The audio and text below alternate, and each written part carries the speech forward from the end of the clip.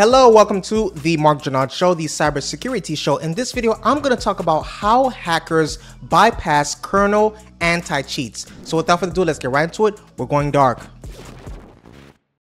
So hackers bypass kernel anti-cheats by exploiting vulnerabilities in the operating system and using various techniques to evade detection. So here are some key methods. Number one, you have injection and direct memory access, right? That's when hackers inject malicious code into the kernel to gain direct access to system memory, allowing them to manipulate game data and bypass anti-cheat measures. Then you have kernel driver exploitation. That's when exploiting vulnerabilities in kernel drivers can provide hackers with elevated privileges, enabling them to disable anti-cheat systems or inject their own code. You have creating custom kernel drivers, right? That's when hackers can develop their own kernel drivers to bypass anti-cheat systems.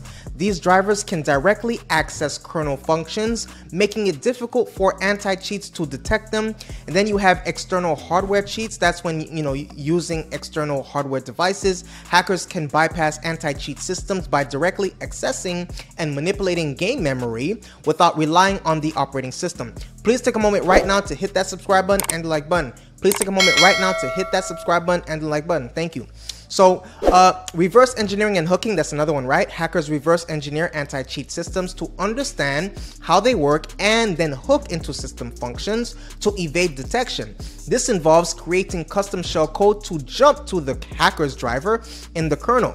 And then you have loading unsigned drivers. Hackers use exploits like KD Mapper to load unsigned drivers into the kernel, which can be used to bypass anti-cheat systems.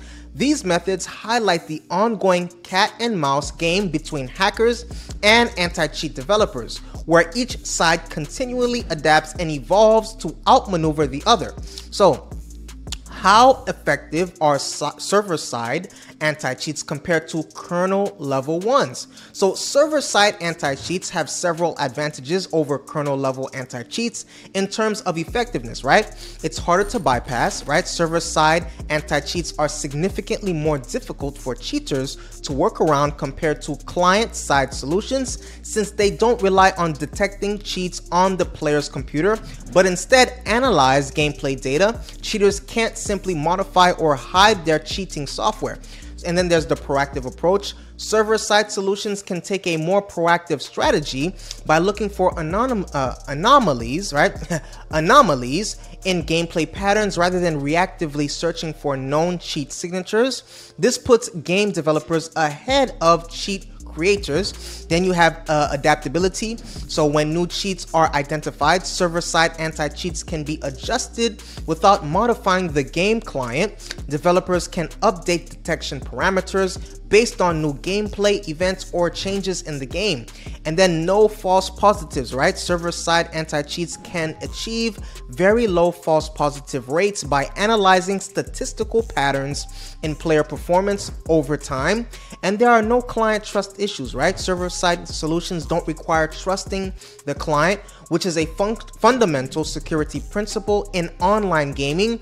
Even complex kernel monitoring can potentially be bypassed. And then you have the machine learning potential, right? Server-side approaches like Valve's VACnet system can leverage machine learning to improve cheat detection over time. You also have platform independence. That's the server-side anti-cheats work regardless of the client's operating system, allowing for broader compatibility, including Linux gaming. So, while kernel level anti-cheats have some advantages in terms of immediate detection and prevention of certain cheat methods, they also have limitations, right? We talked about a little bit the cat and mouse game.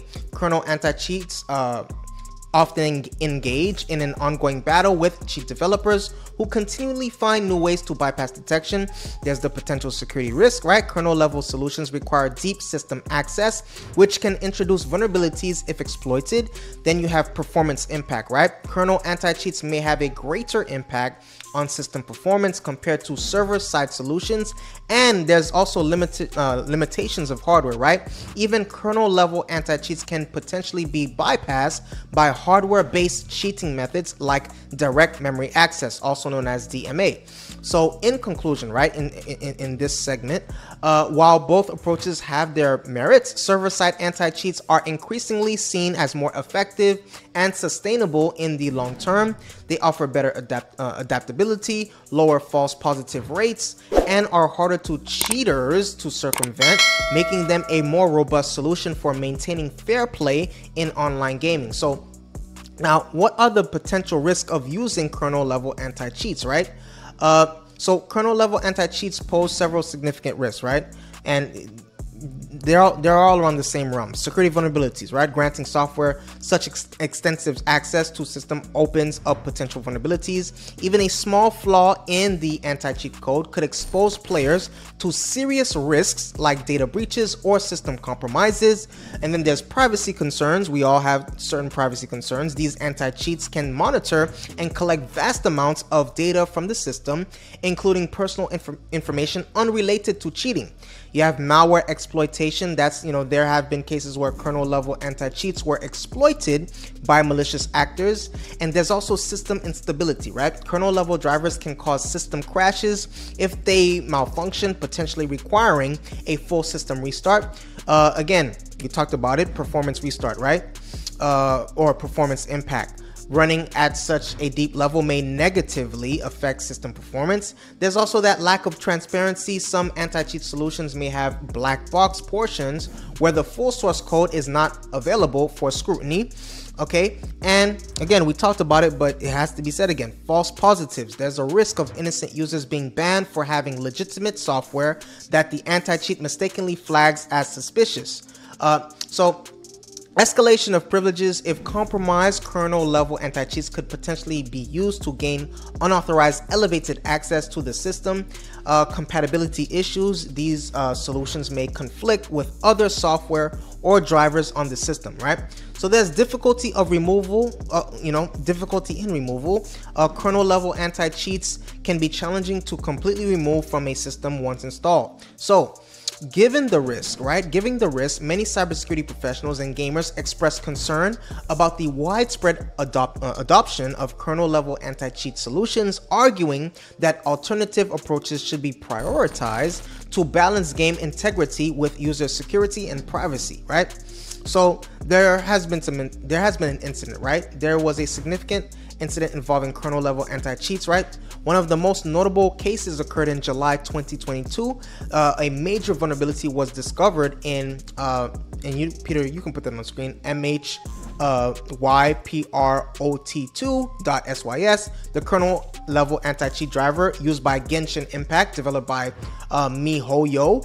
This driver had full read and write access to all system memory due to its kernel level privileges, right? So it was really severe. It was really severe, that one. Hackers were able to exploit the anti-cheat driver to disable antivirus software on victims' PCs, right? And with antivirus defenses neutralized, attackers could then deliver ransomware to the compromised systems. So that's what I have for you today. Please take a moment to hit that subscribe button and like button.